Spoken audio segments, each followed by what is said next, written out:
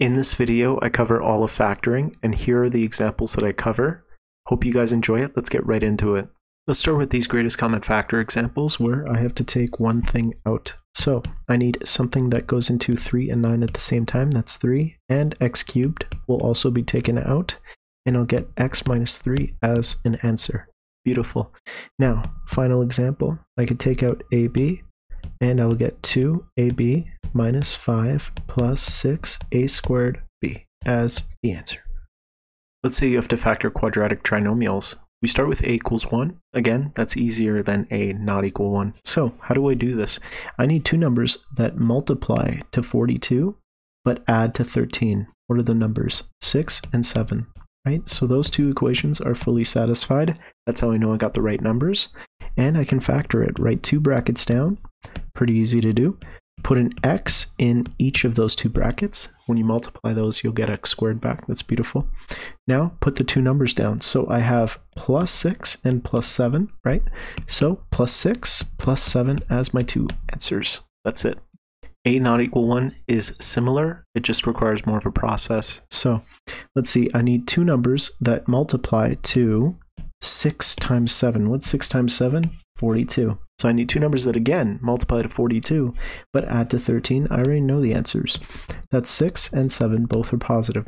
So how does this differ from the last approach of a equal 1? So what I do is I copy down the first term, copy down the last term. Nothing changes there. But the middle term gets split using decomposition into the two numbers that I found. So that 6 and 7 is coming from here, right? Great. Now, let's highlight these two pairs of terms. This is called factor by grouping because I'm grouping the first two and the last two together. So what can I take out as a GCF from the first two terms? What can I take out from this? I could take out 6x, and I'll get x plus 1 as my first pair factored, right? Now, out of the last pair, I have 7. I could take out a 7, and I get x plus 1. And notice how I have a common factor here of x plus 1. Let's pull out that common factor of x plus 1, and let's read what's left. So what's left if I take it out? I get 6x plus 7. And so that is my fully factored form for a not equal 1. These two are difference of squares examples. How do I know that? Well, these are perfect squares, and I've got a minus in the middle. That means a difference, right? Perfect. So now to get the answer, write two brackets down, square root the first term, and you get x, square root the last term, you get 9, and then put either minus plus or plus minus. Doesn't matter, you're all good to go.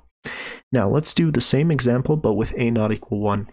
So in this case, it's going to be 3x, and it's going to be 5y, and then put minus plus, or again, plus minus, doesn't matter, you're good to go.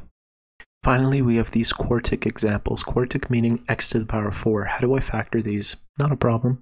In this case, this is also a difference of squares because you have x to the 4, which is square rootable, and 16 square rootable. So here we go. I would get, if I write the two brackets, I get x squared, I get 4, and then I put minus plus. Now, this guy cannot be broken down further.